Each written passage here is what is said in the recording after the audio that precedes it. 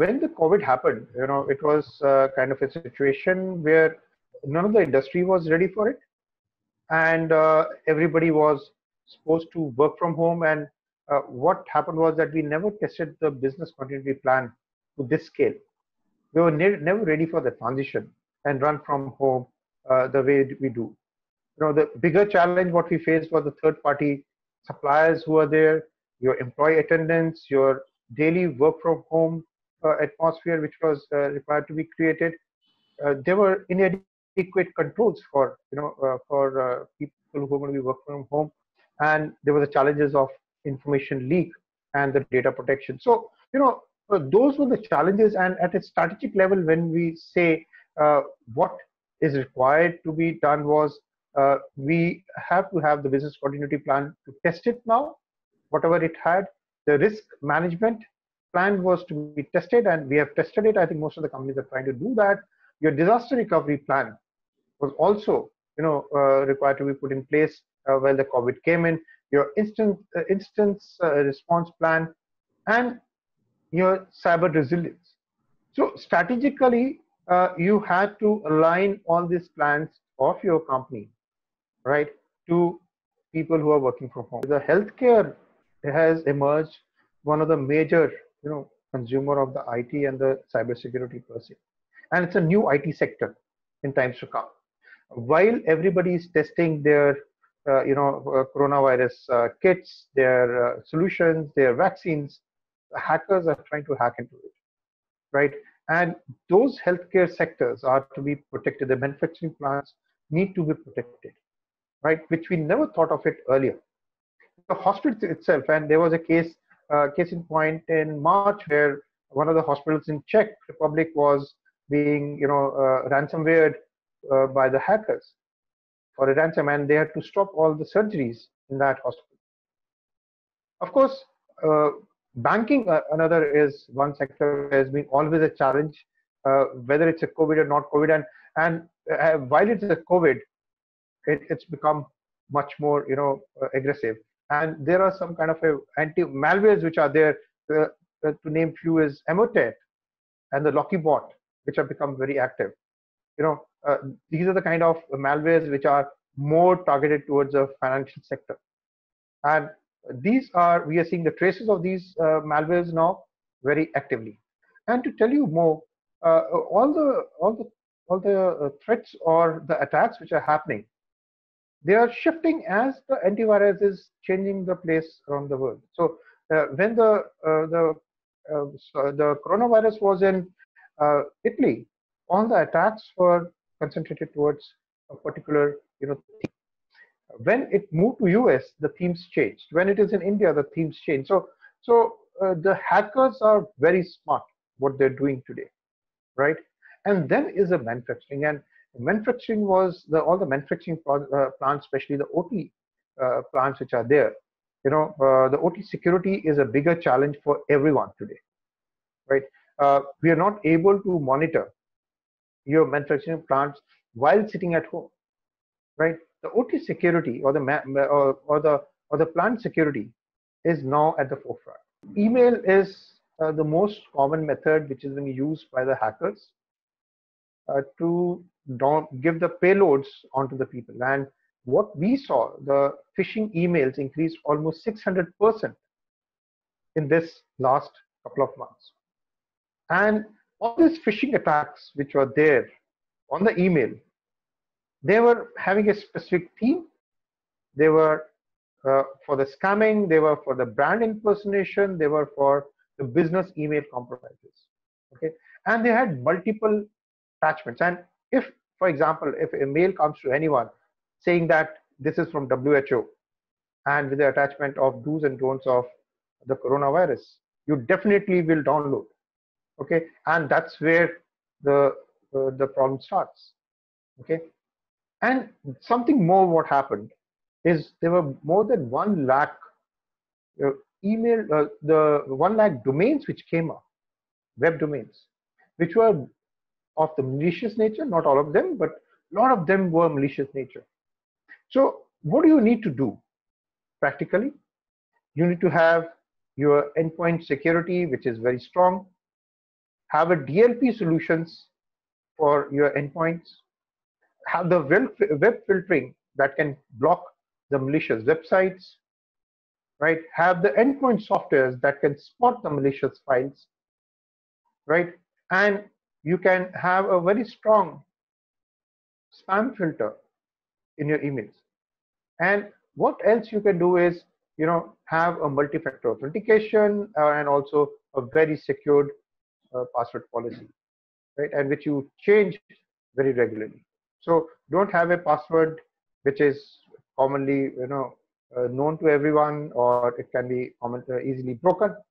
So have a password which is almost 12 character length with a combination of alphanumeric. Practically, what has happened is when you talk of the short term, medium term, and the long term for any cybersecurity company, they have to really think of how they want to go about it, right? When they were being told to shift from the on-prem to the work from home culture, it was a big problem. So they didn't have the VPNs, adequate number of VPNs. So they should go in for adequate number of VPNs because people are still going to work from home, right?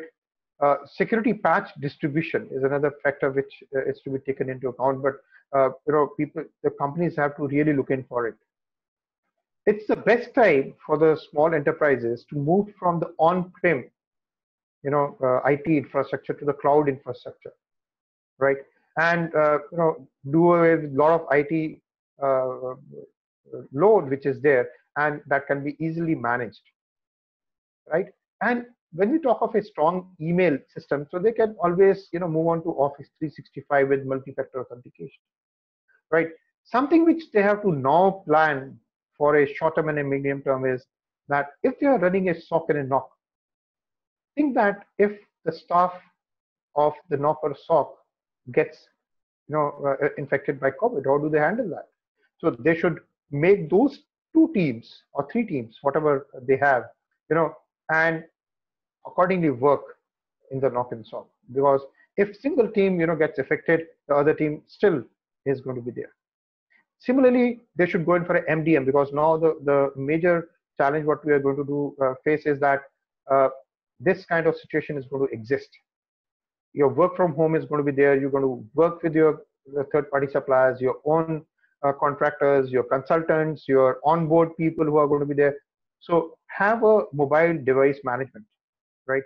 And that will help everyone to or each of the company to ensure that the devices which are BYOD are taken care of and there is no data leakage which takes place.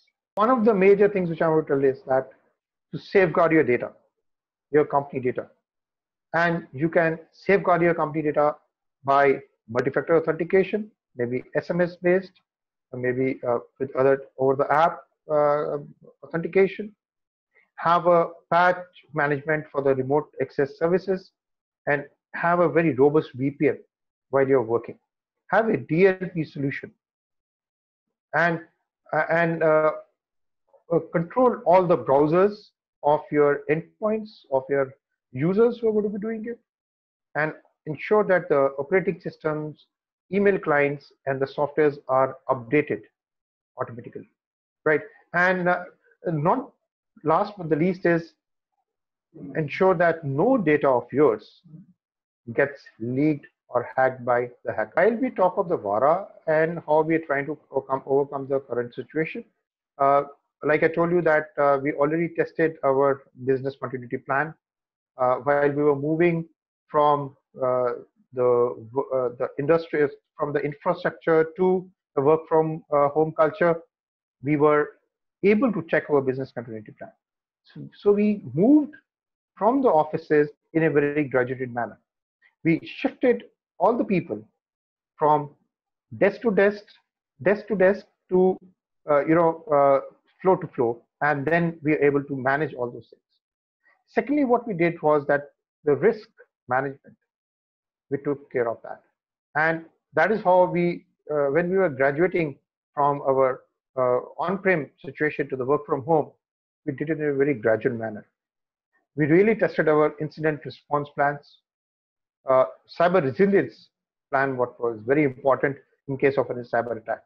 And while we talk of this, we implemented different kind of tools for people who are working from home, so that we are able to safeguard the data, we are able to safeguard the networks, and we are able to safeguard our infrastructure for any of the cyber attacks.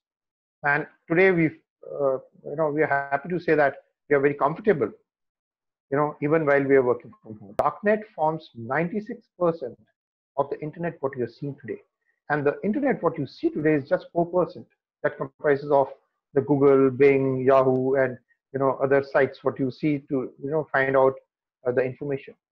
And the remaining part of the internet which you never see is the darknet. And doing the cyber forensics in the darknet is always very challenging, because number one, you're not able to identify who the criminals are and where are they operating from, because they have already masked their identities altogether. And to get into a darknet to find a particular criminal, it takes long time and perseverance by law enforcement agencies. However, there are a lot of tools which actually scrap through the darknet, and we are able to do a lot of information gathering in the darknet. It really works very differently from your normal internet. And while you're in the darknet, you can do anything which you like, but it's mostly infested by all the terrorists, all the criminals, all the ISIS, and all the people who have nefarious background, and of course the hackers. So that is the darknet all about. And when we talk of the cryptocurrency is primarily the tool, or the media, or the currency which is used in darknet for all the transactions. So if you have to buy a weapon or a drug, okay, or hire a hitman, you use the cryptocurrency, okay, to pay that particular hacker or the criminal who are there. And the cryptocurrency forensics, to give you a perspective about it, like cryptocurrency itself is a pseudonymous. That means it is not anonymous, but it's pseudonymous. There are tools by which you can really find the traces of the crypto transactions where they happen from block to block, and you can pinpoint a particular IP address where your final crypto went, right? So those are the kind of tools which are available today to do the cryptocurrency forensics. When you have the IT network and when you have the OT network, to give you a kind of insight into both, the IT endpoints, they communicate, right? They are into the short and frequent conversations with many of the connections. They're communicating with each other. And the nature of communication is very open, and almost anyone can speak to anyone else. That means they can send emails or browsing or access the data, or they can control the application. This is what it is in the IT network.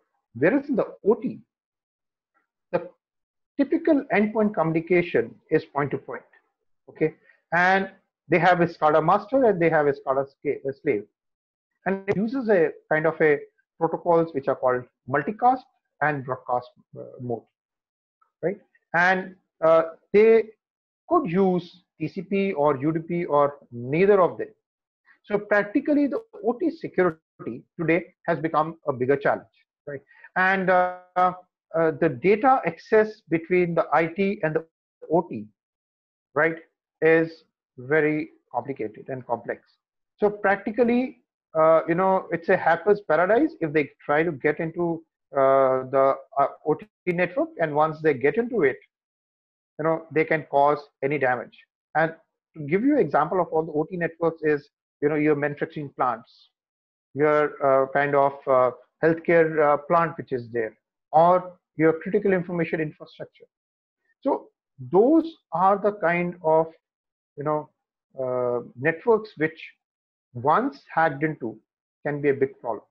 So you need to have a very robust security which bridge IT and the OT. Okay, so that as and when there is a data exchange or there is an input or the output which happens, right? It's been taken care of. And when you talk of the COVID, how has hampered us? Yes, the business has slowed down. We are all, all the industries per se, where had orders in hand, they are slowing down. They have shifted the investments which were happening, to next quarter or probably to next quarters. So the services part still continues, where we are providing all the services. The newer business is really taking time to come in. And we have to really go back to our drawing boards to strategize again to get into the business. And this is the case in point with every industry, every company, where each one of us today is, facing the slowdown. For more updates from CXO TV, please like and subscribe to our channel.